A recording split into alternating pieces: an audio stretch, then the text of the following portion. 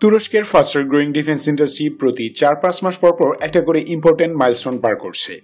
এক একটা করে অত্যাধুনিক সমরাস্ত্র তৈরি করছে, যা এতদিন কেবল শিল্পোন্নত দেশগুলোর দ্বারাই সম্ভব ছিল।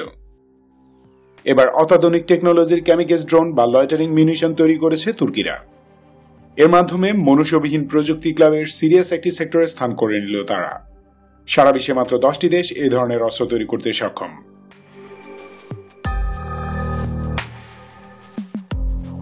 ক্যামিকেজ ড্রোন হলো এক ধরনের এরিয়াল মিউনিশন, যা লঞ্চ করার পর থেকে টার্গেট হিট করা পর্যন্ত একটি ড্রোনের মতো উড়ে যায়।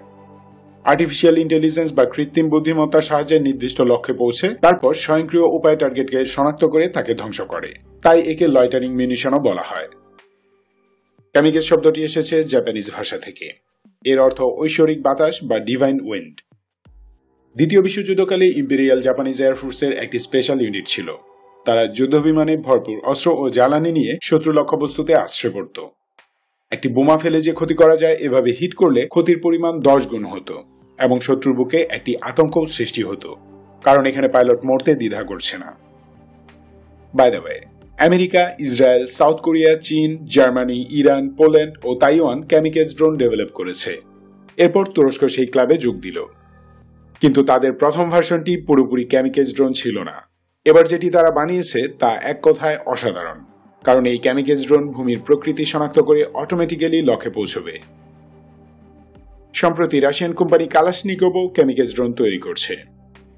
ক্যামিকেজ ড্রোনগুলো মূলত এক ধরনের ফ্লাইং ওয়েপন। এগুলো লয়টারিং মিউনিশনের ক্যাটাগরিতে পড়ে, বাট সব লয়টারিং মিউনিশন ক্যামিকেজ ড্রোনের আকৃতি বা সেন্সর যুক্ত থাকে না। ক্যামিকেজ ড্রোন হলো ক্রুজ মিসাইল আর ড্রোনের সমন্বয় বা মাঝামাঝি কিছু একটা। ধরুন একটা দেশি মোরগ দৌড়ে আসছে, আর আপনিও দেশি মোরগ সেই লেভেলে লাইক করেন, তাই কল্পনায় দেখলেন একটা আস্ত রোস্ট ছুটে আসছে আপনার দিকে। তেমনি আপনি দেখবেন একটা ড্রোন উড়ে আসছে, কিন্তু আসলে সেটা একটা বোমা ছুটে আসছে। তো কথা হলো, তুরস্ক 2টি ক্যামিকেজ ড্রোন বানিয়েছে। প্রথমটি আলপাজু, যা ডুয়েল রোল ইউএভি। দ্বিতীয়টি হলো মাল্টিরোটর কার্জু। এটি dedicated ক্যামিকেজ drone. Turkish Precision Defense Engineering Company, Defense Technologies Engineering and Trade Incorporate (STM) এই ড্রোন ডেভেলপ করেছে। এতে 100% দেশীয় টেকনোলজি ও ম্যাটেরিয়ালস ইউজ করেছে তারা। STM অতি উচ্চ প্রযুক্তি defence systems, combat management systems ইত্যাদি ডেভেলপ ও প্রডিউস করে থাকে, সেটা নেভাল থেকে শুরু করে এরিয়াল পর্যন্ত। আলপাজু fixed wing surveillance and recognition UAV, কিন্তু প্রয়োজন হলে কয়েক মিনিটে একে অ্যাডাক্ট মিউনিশনে কনভার্ট করা যায়। অন্যদিকে কার্জু ডিজাইন করা হয়েছে শুধুই অ্যাটাক রোলের কথা মাথায় রেখে। এসব ড্রোন ব্যস্ত নগরী বা জনসমাগম স্থানে একটি নির্দিষ্ট টার্গেটকে নিখুঁতভাবে নিউট্রালাইজ করতে ব্যবহৃত হয়। এতে করে কোল্যাটারাল ড্যামেজ হবার পসিবিলিটি প্রায় শূন্যের কাছাকাছি। গুহার ভিতর, ঘন জঙ্গল কিংবা এরকম লুকানো স্থানে কোনো ব্যক্তিকে টার্গেট করতে হলে এই ড্রোন মারাত্মক কাজের জিনিস। এই কার্জু ড্রোনের ওজন 70 কেজির কম। এটি একটি বোমা নিয়ে 30 মিনিটে 15 কিলোমিটার দূরত্ব অতিক্রম করে টার্গেট হিটিংয়ে সক্ষম। একসাথে অনেকগুলো ড্রোনের একটি স্কোয়াড্রনকে একই মিশন দিয়ে ফ্লাই করানো যাবে। স্কোয়াড্রনে কোনো ড্রোন অকেজো হয়ে গেলেও বাকি কার্জু ইউএভি গুলো তাদের মিশন পারফেক্টলি কমপ্লিট করবে। এইসব ড্রোনে আর্টিফিশিয়াল ইন্টেলিজেন্স ও ফেসিয়াল রিকগনিশন টেকনোলজি যুক্ত করা হয়েছে। মিশন শেষ না করা পর্যন্ত ড্রোনটিকে কমান্ড সেন্টারের সাথে ডেটা লিঙ্কের মাধ্যমে যুক্ত রাখার ব্যবস্থাও আছে। ফুললি অটোমেটিক বা ম্যানুয়াল যে কোনো মোডে অপারেট করা সম্ভব। একজন মানুষই এটি অপারেট করতে পারবে।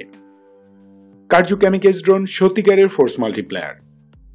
ছোটখাটো টার্গেট হিট করার জন্য আগে হাই কস্ট ফাইটার জেট বা ফুল সাইজের কমব্যাট ড্রোন দরকার ছিল। এখন এরকম সাশ্রয়ী সলিউশনস থাকায় অতি দ্রুত অ্যাকশন নেওয়া সম্ভব হবে। মজার ব্যাপার হলো 30টি কার্জু ক্যামিকেজ ড্রোনের একটি ফরমেশন দিয়ে পুরো একটি ব্রিগেড কিংবা একটি মিডিয়াম সাইজের ফ্রিগেট ধ্বংস করে দেওয়া সম্ভব।